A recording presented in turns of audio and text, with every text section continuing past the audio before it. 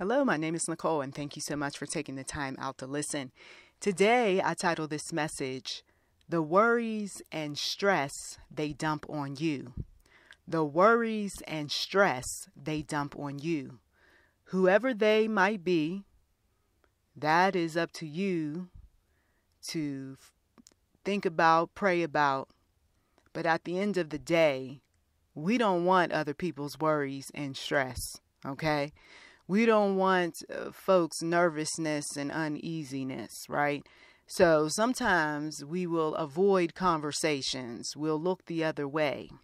Sometimes we're not very nice, respectful, because we've got our share of issues.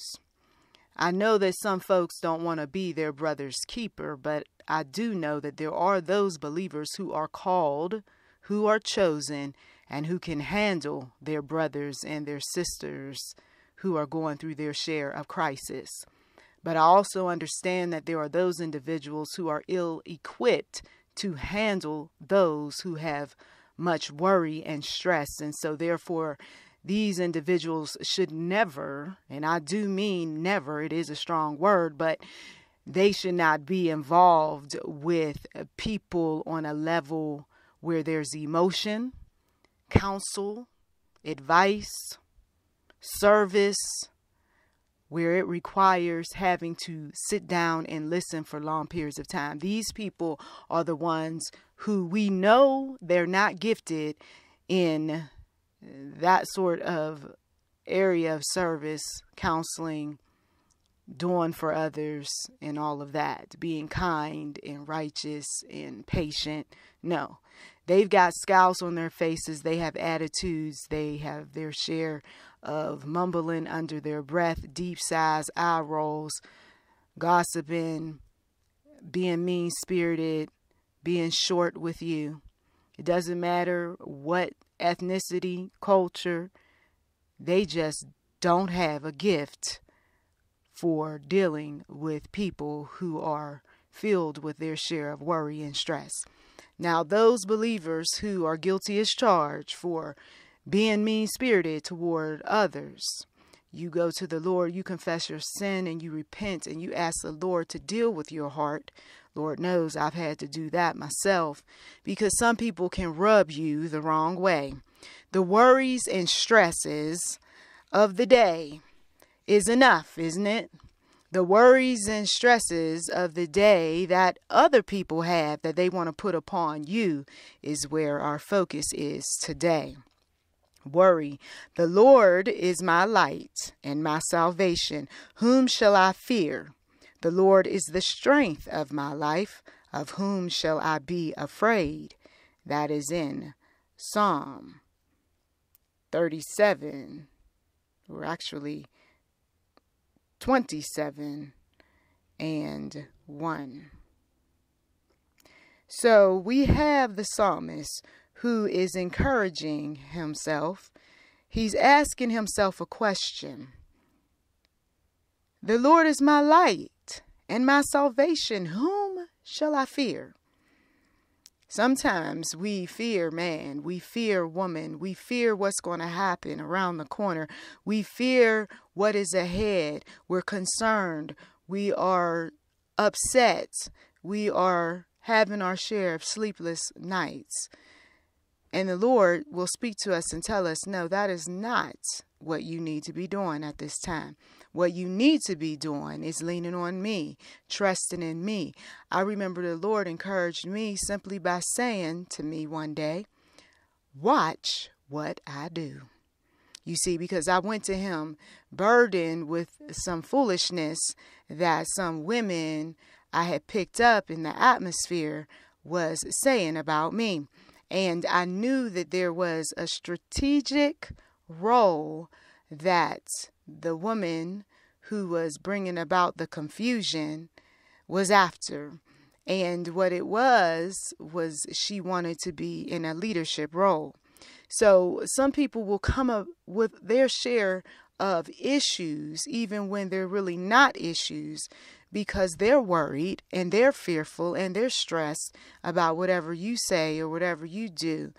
They are on their way towards something, and if they think that you're going to create some type of problem for them, an obstacle, then they will do their share of dirt.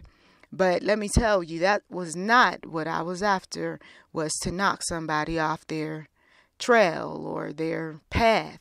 I wasn't interested in being that one that was after someone's job. I'm minding my own business. I've seen the glory, so to speak, right? I've been there, done it, had my opportunities in life, and I wasn't interested in what some had assumed or thought, okay? And I tried in my own way to just discourage that kind of thinking. I even said some things to let them know, no, I'm not here for what you think I'm here for. No, I don't want what you got. Matter of fact, my eyes are somewhere else. I'm thinking about some other things. Some of you all, you know what I'm talking about because you've heard the whispers and you've seen the attitudes. And there were those that felt threatened by you simply with you just walking in the room. Okay, so people have their share of worries and stresses and fears that they'll put upon other folk. They'll say you're worried. They'll say you're stressed. They'll say you're scared of someone or something. And you're like, where are you getting all this from? That's not me. We've got those individuals who, because they're concerned, see, that's another word they'll throw in to mask their worry, their fear, their stress. They're concerned about any number of things you said or you did, right? They are really showing their true colors when they have this long list of all these so-called concerns. That is a person who simply has their worries and they're trying to save face. They're trying to show themselves to be strong when just the other day we just saw your weakness, okay? Some folks feel like they've got to rebound, but they rebound in a prideful way. They rebound in a way that at times is illogical. It makes no sense. Why are you being so mean today or being so snarky? Why are you having these little negative comments? You see, these sorts of people, they've got their internal issues, their worries, their stresses, their fears. And I've come across those that not only do they have those emotions going on, but they've got jealousy on top of it because they see how cool, calm, and collected you are. They see that you are mature. They see that you're not for the petty games and the silly talk. They know that you have a lot going on. Maybe they've done research on you. You see, they've done their share of conversing with others who like you maybe even more. And so they've got their worry, stress, and fear that one that they won over is going to like you more, do for you more, things of that sort. So we've got people who like to dump their worry, stress, and fear on others while masking what's really going on inside. Please do take a moment to pray for those individuals. So I'm in a particular book called Living the Ancient Psalms, Messages for Modern Life. And this particular book has a number of psalms in it. It was written by Judith Gallus. And I want to read a section in this book that is titled Worry. The psalmist is both worried and confident. Okay? And that was the psalm that I read earlier. And just for your reference, those of you all who enjoy reading the word of the Lord, you're going to go over to the King James Version, and it is Psalm 27:1. So the psalmist is both worried and confident. Perhaps he sees his enemy in the distance. yet he feels certain that he has nothing to fear. Perhaps his enemy's strength or cleverness makes him feel momentarily vulnerable, but he remains steadfast. He's not worried because God is on his side. Can I encourage someone today? Don't be worried. Don't be stressed. Don't be fearful. I know it's easier said than done, but let's take that deep breath and then let's exhale. And you just keep doing that until you feel a sense of calm. You don't want to be that one that shows that you don't have God. How many people have walked around talking about they got God, but then we listen to their conversation and the way they behaved, and we said, if you got God, why are you acting like that? Are you a believer? Yes, I'm a believer. Are you a child of God? Yes. Well, why are you so worried, so stressed? I mean, really, it's not that serious, you see. And so sometimes they get mad at themselves and they also get mad at others. But you were the one that was freaking out that day. You were the one that was upset, you see.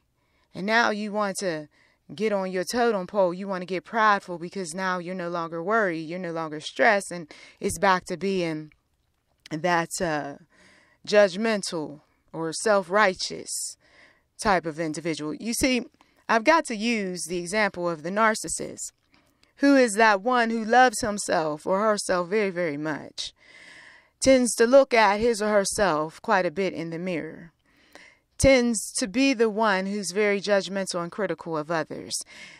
No matter what you say or do, the narcissist never sees his or her weakness, never ponders, never confesses that he or she is in the wrong, okay?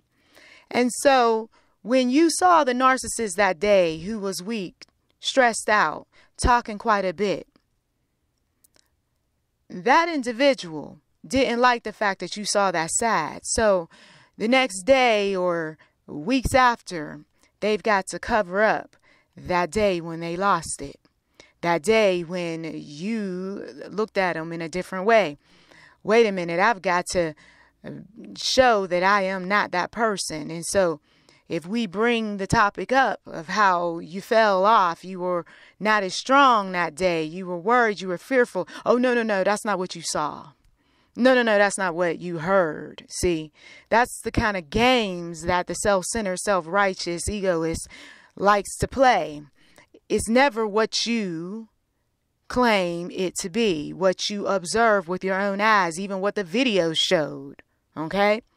But you see, I stick with the truth and I don't waver from the truth. And I'm not worried or stressed or fearful when it comes to pointing out some things with our narcissistic type of family members and friends. And that's why for some of them, they don't bother with you because they know you're not going to hold your peace on some things. Okay? There are times where, yes, God will release you to speak, and other times where he will tell you stand down and be quiet. You see, because when God says, watch what I do, you best believe something is about to go down. So in the book that I'm reading out of Living the Ancient Psalms by Judith Gallas, in the second paragraph, she says, I'm grateful that when I reach out to you, I can feel your warmth and strength. Now you as being God. Once again, I'm grateful that when I reach out to you, I can feel your warmth and strength seep into my spirit and subdue my worries, no matter how small or random. See, that's how the child of God talks. With you, I'm not a nameless nobody. Rather, I'm a troubled child seeking comfort, and as my parent, you do not fail me. When anxieties and fears darken my thoughts, you are my light. When I feel doomed to failure or find myself too fearful to embrace a challenge, you are my salvation. I've learned that as a child of God, I can bring my apprehensions to you, and you will exchange them for a blessed assurance that you stand near me.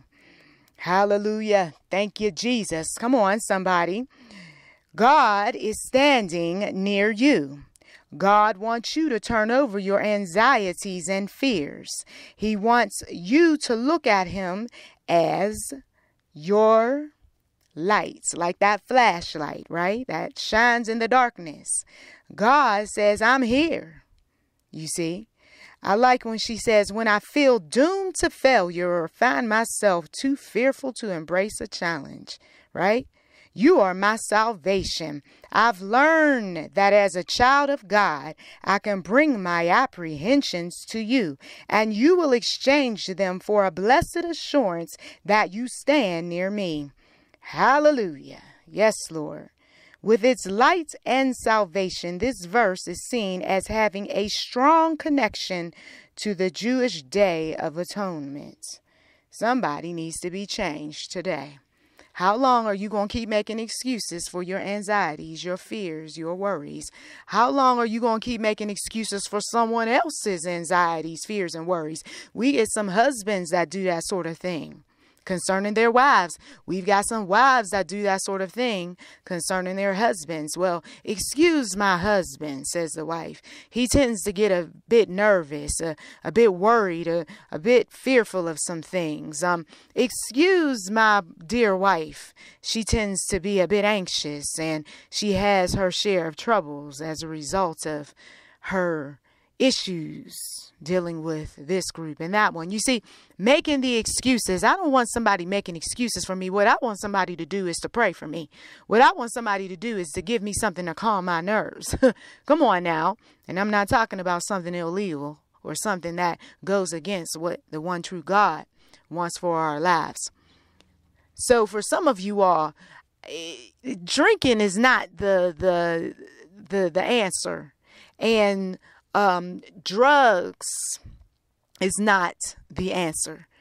But for you, what you need to do is get in that space, that quiet space. Stop moving, stop talking on the phone, stop looking at the computer, the tablet, the cell phone, the television, and get in that quiet space and allow the Lord to rejuvenate your mind, your body, and your spirit.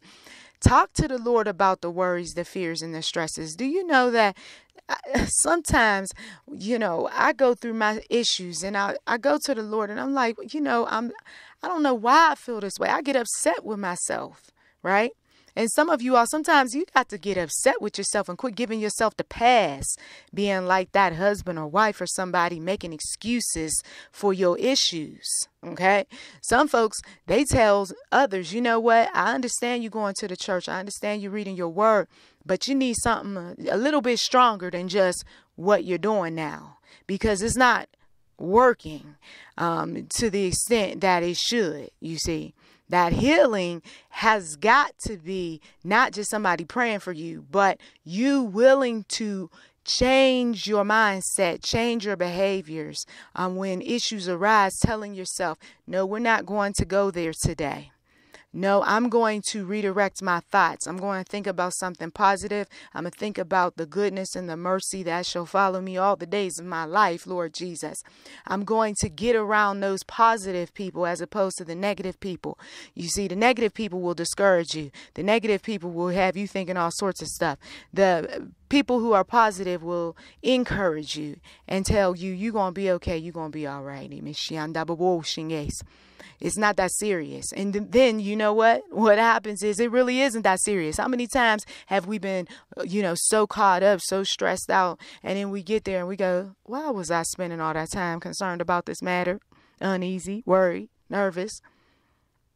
And then for some people, I understand, you're rightfully angered. You're rightfully upset and worried, especially when it comes to court cases, right? And going to visit somebody in jail. And, you just see some things that are just bigger and it seems and bigger than what you can handle. And so it tends to upset you a bit, right?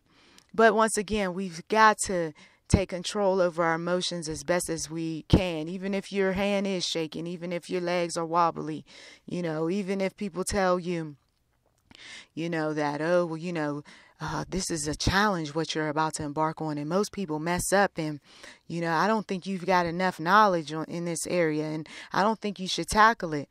Well, get enough information, practice enough times, get around the people who can be able to give you the information that will empower you, that will strengthen you, that will calm your nerves down a bit. You see, sometimes the anxiety and the worry is there because we're not knowledgeable enough, because nobody has said anything to help us through. You see, when you got people who are dumping their fears, their worries, and they're not dumping any type of encouragement or positivity or what have you, then yes, that's going to raise your anxiety levels. If you got the mother who's sitting up there telling you about everything that could go wrong, yes, your anxiety level is going to go up. When you got a friend who likes to stay at home all the time and always talking about what's going on out there and how bad and dark the world is, guess what? You gonna start to be just like that so-called friend. But I would say that's not much of a friend if you're not encouraging me to live my life. Come on, that's not much of a good counselor and a relative if all they're gonna do is tell me you need to stay home and you don't need to be going out there, and that's scary and I wouldn't do it and all that. I heard all of these things.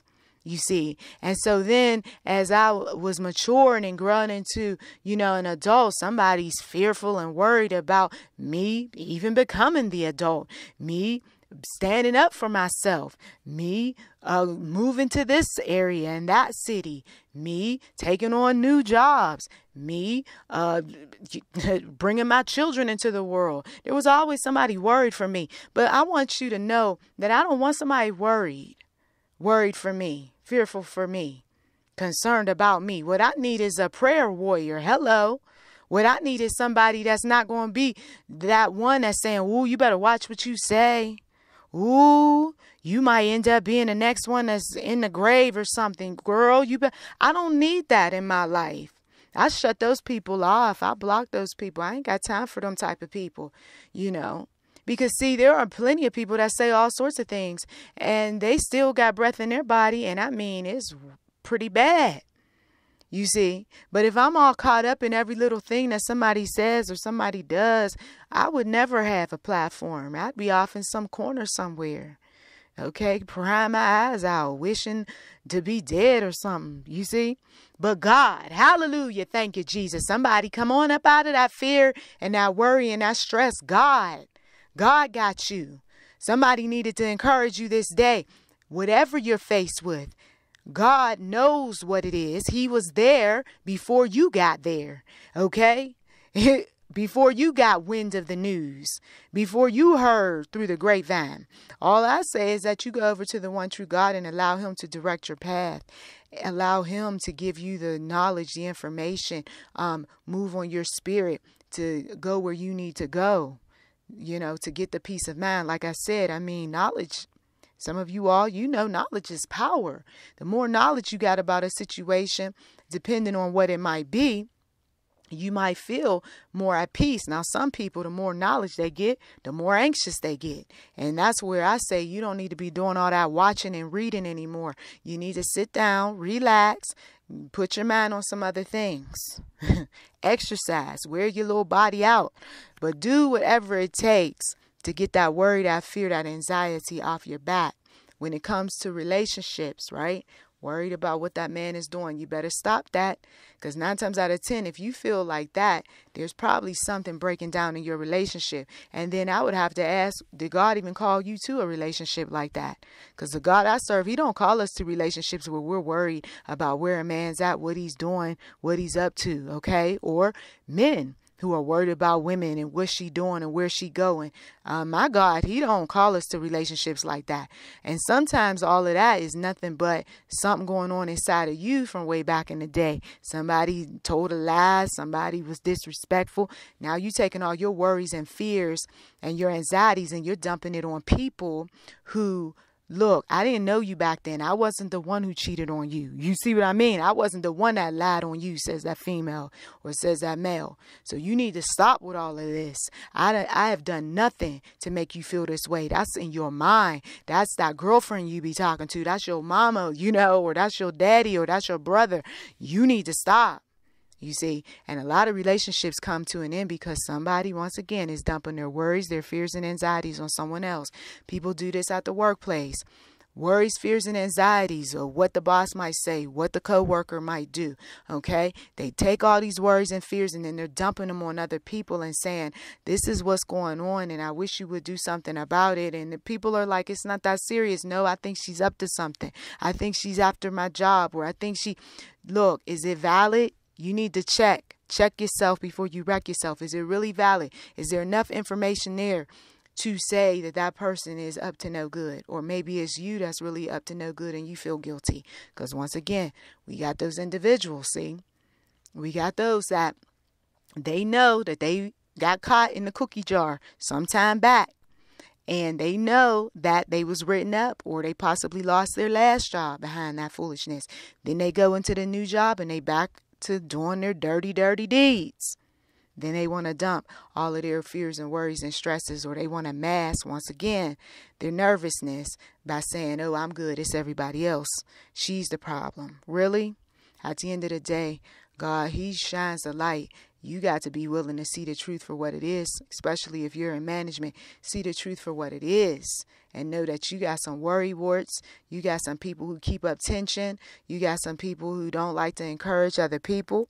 They discourage other people with their fears, and somebody got to put these people in check, because people like this can tear your organization down. They can block progress. They can keep folks from meeting expectations. They have their own, so many issues going on with them that they hold other people back.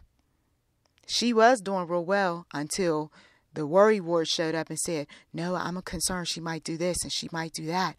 Oh, no, I don't think she's going to, do well in this position.